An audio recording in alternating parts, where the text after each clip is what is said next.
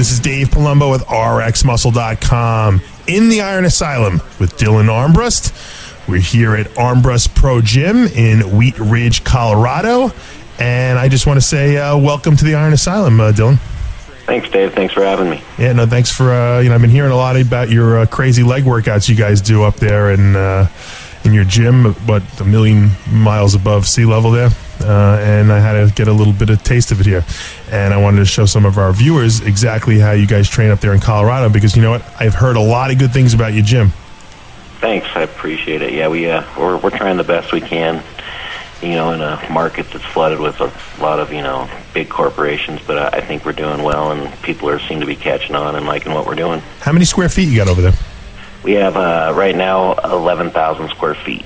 Wow, that's pretty good. And you have a lot of pros and top amateurs training there. I mean, it's like a who's who, the list, huh?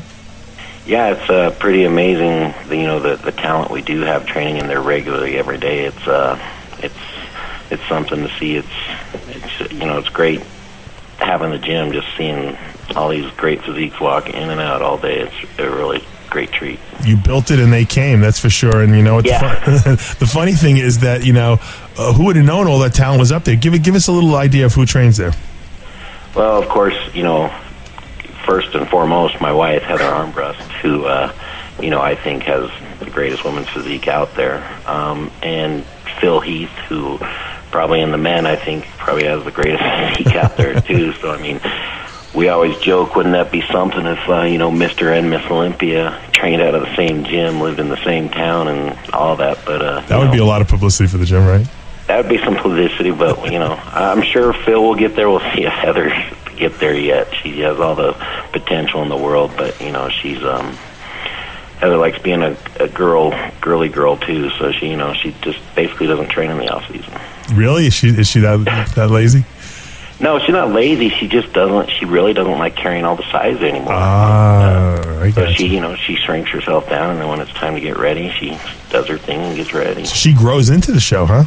Yeah, she grows into the show. The old Kevin Levrone method, huh? Yeah, exactly. You got a couple of figure pros out of that gym too, right?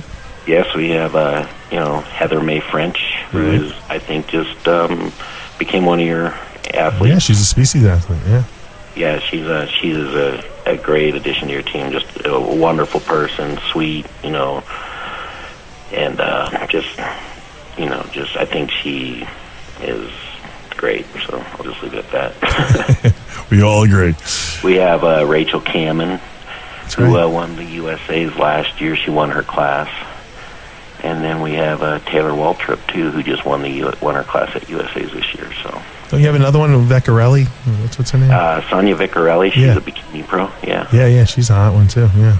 I saw JM shooting Sonia and Heather at the pool. I was like, I didn't want to leave. It was 100 degrees, and I was standing out there sweating, and that's not like it. That's not usual standard protocol for Dave Palumbo. Well, little Heather May French runs she does a posing class every Sunday at 2 at our gym. And oh, really? It's like there's women just, a ton of women, and they're walking around in their bikinis and their suits, and the guys, it's kind of becoming a hot time for the guys to train on Sunday. Yeah, tell me about it. It really sucks having all those hot women in your gym, right? Right. Now, let's talk a little bit about what we're doing here, because we're doing a leg workout, and your leg workouts have become somewhat notorious. I've heard a few people tell me that a lot of people wind up in the bathroom puking at the end of your workouts. Number one, what makes them so intense? And number two, give me the whole theory behind your training. My training is just, I learned one way, and it's, kind of like 100% or nothing. And kind of old-fashioned. I know it sounds kind of stupid, but, there is a little bit of a theory behind it. I'm into kind of, if you can put it together, but just high volume, but heavy weight. The old Ronnie Coleman method. Exactly. So it's like, you throw 400 pounds on the bar and you do 20 reps with it, with a squat. Just lots of volume, but with lots of weight, and always in control. Yeah, and I see you guys going all the way down, too, which you don't see very often anymore either. No, I don't think they even know how to do that anymore. I don't think they even squat on the West Coast anymore, do they? You're an enigma, actually, in Colorado there, probably. Yeah, I think it stops at the state line. Are you originally from Colorado? Yeah, I was raised in Colorado. I was born in California for the first 5 years of my life, but then was raised in Arvada, Colorado, yeah. Now, is it harder to squat at altitude over there, or do you get used to it? It's where I learned to squat, and I don't really notice a difference unless, we go on vacation. I come back, and the first week back, yeah, I'm feeling it, but after about a week, you get used to it. But I remember training for shows and stuff back in the day to where, you literally feel like your lungs, you taste blood in your lungs, you're just breathing that heavy. Is it really that bad? Yeah, it gets bad, especially the intense training. It's nuts. I remember, who was it? Melvin Anthony came up. It was like 5 years back, and he's tried squatting 4 plates. I think he did 2 reps, put it on the rack, and was like, I can't breathe, and that's no 400 pounds. That's 600 pounds. So it feels heavier, too, huh? Yeah, totally. Well, I remember they had the USA in Denver in '95, and people were dropping on stage like left and right. It was pretty funny, It just, you can't get your breath almost. Yeah, did you notice anything when you come up here and train at all? Or? I never trained up there. I competed up there. The only time I've been there was for the '95 USA, and it was a little, your body. I don't know. The exertion on stage is not that great that I was really, feeling it. But I don't know. Maybe I was a long distance runner for many years, so I'm like used to oxygen debt. Like I can maybe take it better than other people can. Right. But I saw some people like gasping for air, like they just couldn't get enough. And like I said, I'm sure your red blood cell counts are real high just because of the fact that you're training at altitude. Absolutely, yeah. Do you notice when you come down to sea level that you're actually able to train better with more endurance? Well, every time I'm at sea level lately, I don't train. So. Oh, you're like me. You're going to a show or something like that, yeah. Yeah, it's just like, but no, I don't notice it, so I don't know what the big deal is. But like I said, I don't know. I'm watching you're squatting right now, and there's an awful lot of plates on that bar. How much are these standard 45-pound plates you're squatting? Yeah, they're just standard 45-pound plates, yes. And how heavy will you normally go on a typical squat workout? I normally go up to just 5 plates a side, which is a little shy of 500. Right. And I will stop at 10 reps because anything over 10 reps now at my age, stuff starts popping and flying all over the room. Yeah, so, I hear what you're saying. So you try to keep your form real strict, and when it starts breaking down, you stop pretty much. Exactly. When I go down to 4 plates, I can push it a little bit more, but I still, about 20 reps is tops there. So now when you say at your age, are you over 40 yet?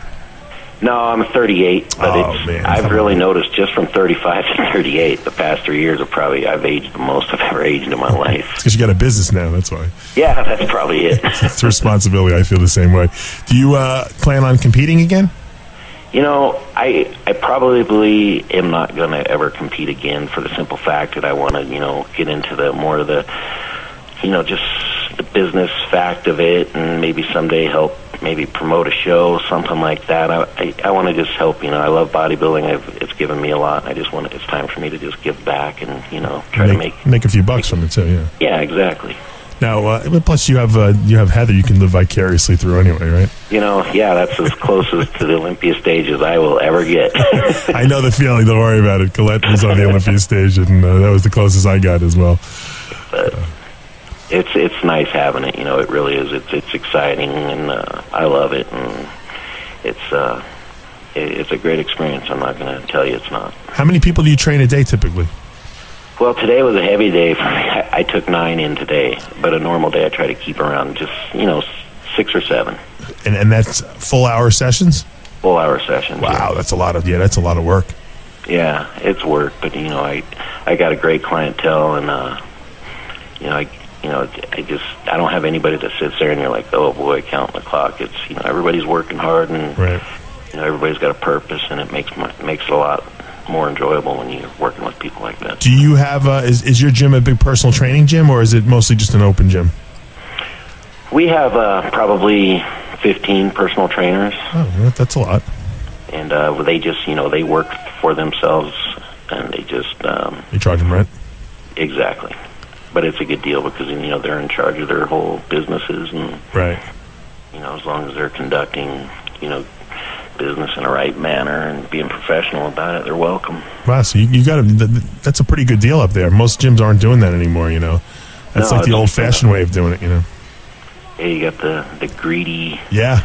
The greedy corporate world. Sure.